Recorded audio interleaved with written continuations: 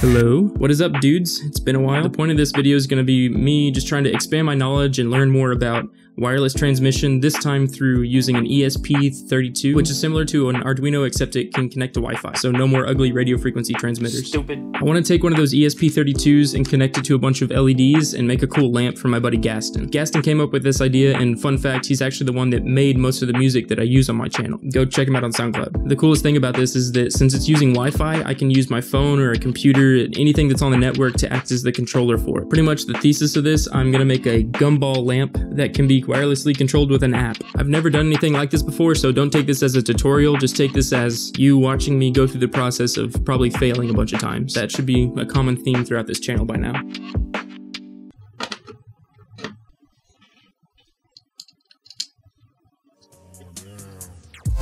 Getting into this, I'm gonna be using some code that I completely made up on my own. Just kidding. Don't judge me. As per usual, I'm not an expert on this, and I'll be using a bunch of YouTube tutorials to try and teach myself how to do it. I'll leave links in the description. I had to jump through a ton of hoops to get the libraries and everything figured out. I've got it plugged in, so now I'm just gonna upload this Hall sensor sketch. It's an example sketch and see what happens.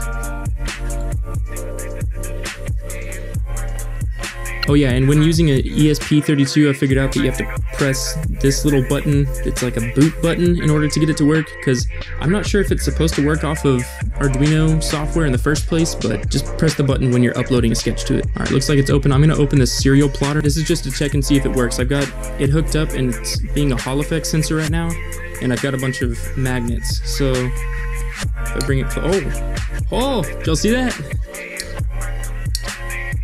Negative. Positive? Cool. Well, I know that the device works. Real quick, do y'all remember last video when I complained about the crappy soldering iron that I had? If anyone out there has an extra TS100 or wants to donate one, that would be awesome.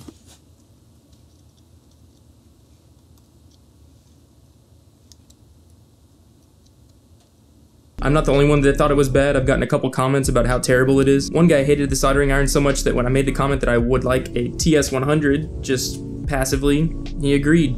And he actually sent me one, so props to him. I don't know if he wants recognition, but if you're out there and you know who you are, just leave a comment below. I'll pin it so everybody can know that you're the charitable donator that helped me and is gonna help me from now on every time I have to solder something. I greatly appreciate it.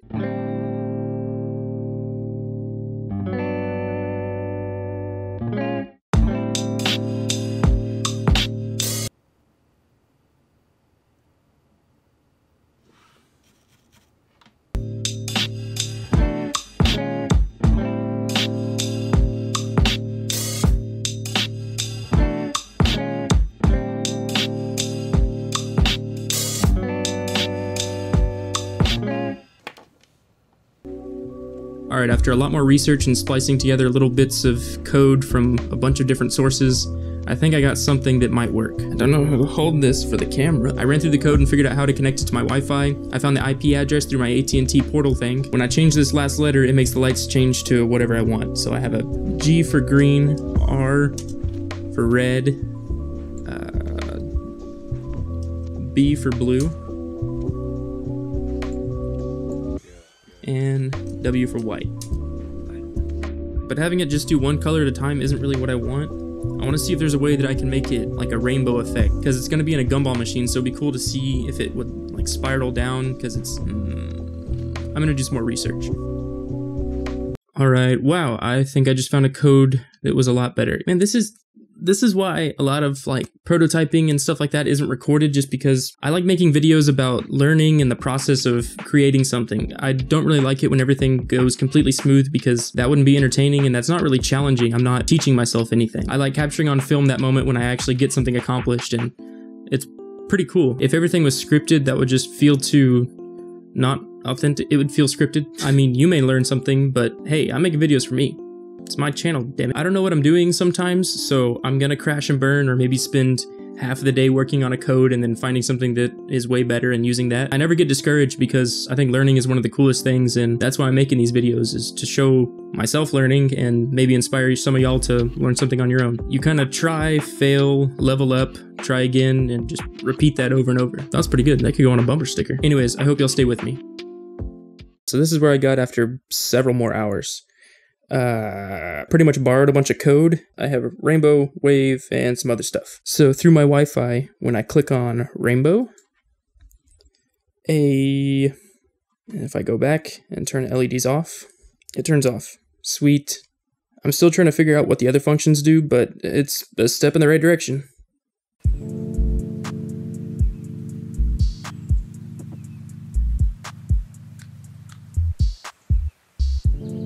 Alrighty, I'm going to show you the code, just try to stay with me. So this is what I think is going on. Somebody please correct me if I'm wrong, which I'm sure I'm going to be wrong on some of this stuff. So right here, I'm looking at the main code. This is where I'm going to be setting up that web server. I'm going to be setting up that web page that I showed you earlier with the different options. You click on an option, it goes further down and calls one of those options out of another header file. Now, your header files are the ones up here. So for instance, say on that web page, you click Rainbow. The ESP is going to recognize from this first page that you clicked Rainbow, then go over to the Rainbow function, and run it as so. There's the establishing code, and then there's like the callouts. I hope I explained that well. This code was made in 2016, originally for an ESP8266, so I had to go through the main file as well as all the header files and change the 8266 callouts to ones that an ESP32 can understand. Yeah, I know what I'm doing. Okay, I've got the code figured, now I need the actual Gumball machine. Is it bad that I haven't seen the machine yet?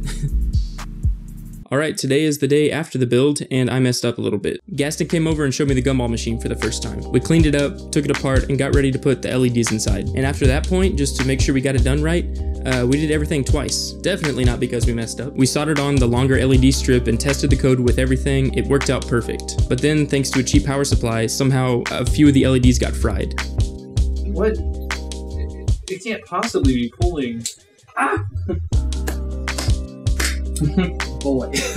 Why, bro? There's gotta be data, so I think you may be right in thinking that it came off somewhere. So somewhere along about a 10-foot strip of LEDs, there's a controller or data pin that's messed up. I'll have to fix that later, but I had a backup LED strip, so that wasn't that bad. The bad part is we had already installed a strip in the Gumball machine when we figured out that it was messed up. After troubleshooting for a long time, we decided to just replace the LED strip.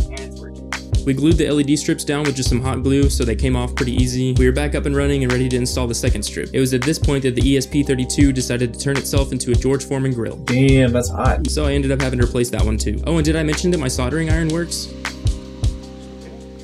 Ow! Soldering iron hot. Freaking hurts. We wrapped up the middle of the Gumball machine again using hot glue to hold it in place, and this time we waited till the very end to add on the ESP32.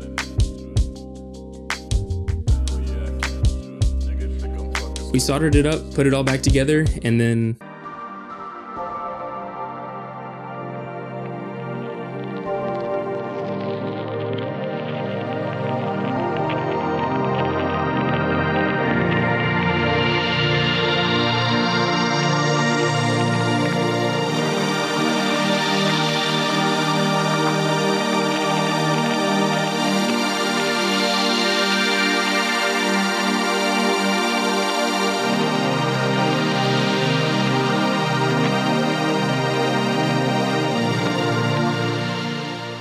in the description of this video, I have all the references that I used, as well as the code that I came up with. Don't judge me too hard on that, as well as all the components that I used.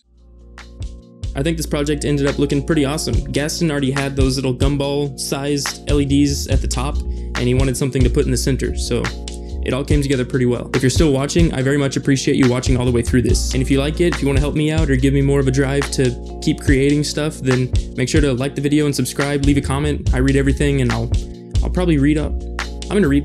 Alright, going through the comments I see, hey man, cool videos, keep up the work. I think this video will help you with your flicker issue. I just turned the light off. Villatech, great content and presentation as always. Your videos are criminally underviewed and it makes me sad. Like, hey man, I don't want anybody to be sad. You're fine. Thanks for watching. And then we have Ronald Ramsey. This is sweet. I'm gonna build a quadruped pretty soon, and talks about it. Yeah, I want to see that, dude. Ronald, if you make it, post it on YouTube. I will link it and watch it. That'd be awesome. I think I got my point. I read your comments. Thanks for watching, everybody, and I'll see you in the next video.